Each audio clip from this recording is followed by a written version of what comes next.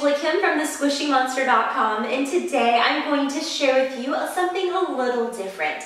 I'm going to show you how I whip up my 2-ingredient, homemade, all-natural lip balm or chapstick.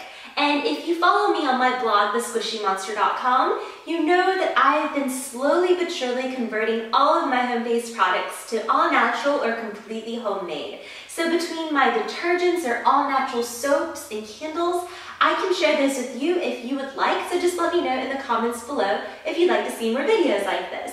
And if you do enjoy this video, please don't forget to share, like, and subscribe my channel if you aren't already. And I hope you guys are having an amazing 2015.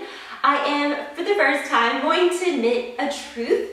I have never exercised a day in my life, and in 2015, I made the resolution to change that, and already I have an abundance of energy, even more than I usually do, and I just feel great overall, and I was hoping that we could kind of inspire each other or kind of encourage each other, and I know that if I can do it, you can definitely do it too. Before we get started, I wanted to share with you some that I already have made, and I have them in rotation so I can grab them and go as I need it, and I just wanted to pop it open and show you what it looked like.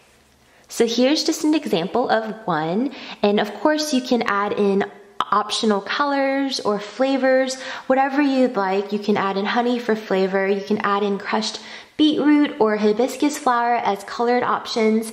And I got these tubes actually online in a wholesale bulk lot, and it was cheaper that way. And depending on how many you get and what source you get them from, you can make them anywhere from 10 to 20 cents a pop, which is a phenomenal savings. You can, of course, also just reuse sanitized, recycled ones. Step number 1 is to grate your beeswax. You can, of course, just use pellets.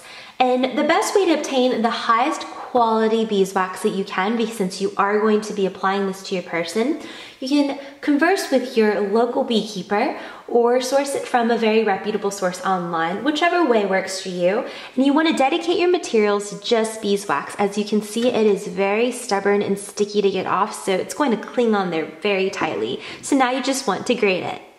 Step number 2, you'll melt your wax in a double boiler or in 20 to 30 second bursts in the microwave. Whatever method you choose, go low and slow.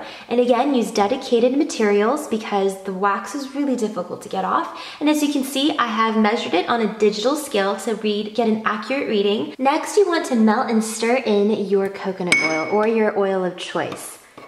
If you're adding anything else in, this is the time to add it. Now, I like to wait just for a couple seconds for everything to kind of meld in together and cool slightly so you don't melt your plastic.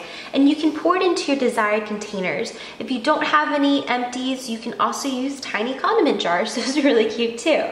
So now all you have to do is pour and set for 30 minutes, and presto, you've got homemade chapstick or lip balm. So like I was mentioning earlier, you can add in honeys or organic crushed colors to stain or tint your chapsticks, and really the sky is the limit with that.